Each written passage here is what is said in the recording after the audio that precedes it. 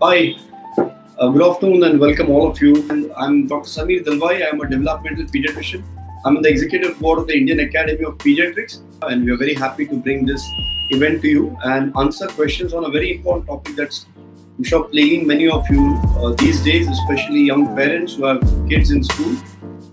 Rubella की वजह से माइल्ड इन्फेक्शन होता है, ज्यादा तकलीफ नहीं होती जिससे रूबेला होता है। मगर अगर ये प्रेग्नेंट स्त्री को, जिसे हम गरोदर मराठी में कहते हैं, जो पेट से है, अगर उस स्त्री को जिसके पेट में गर्भ है उसको अगर रूबेला हो गया तो उसको तो ज्यादा तकलीफ नहीं होगी, 1-2 दिन रैश आएगा, बुखार आएगा, चला जाएगा, शायद ध्यान में भी नहीं आएगा। मगर बच्चा जो गर्भ जो पेट में है इसकी पूरी बॉडी को डैमेज हो सकता है, और ऐसे बच्चे जो पैदा होते हैं उनको हम कंजेनाइटल रूबेला सिंड्रोम से पीड़ित कहते हैं, क्योंकि इन बच्चों का हियरिंग अफेक्ट हो सकता है, वो हमेशा के लिए सुन नहीं सकते हैं, विजन अफेक्ट हो सकता है, उनके हार्ट में प्रॉब्लम्स हो सकती है, उनके ब्रेन में प्रॉब्लम हो सकती है, मानो बॉडी के हर भाग में प्रॉब्लम हो सकता है। आज मेरे पास खुद मेरे डेवलपमेंटल सेंटर में 2 पेशेंट ऐसे हैं जिनके माँ को when she was pregnant rubella हुआ था, और दोनों बच्चे आज हमारे patient. So once again, I'm Dr. Samir Dalwai. I'm a developmental pediatrician and I'm on the Indian Academy of Pediatrics and from New Horizons Child Development Center.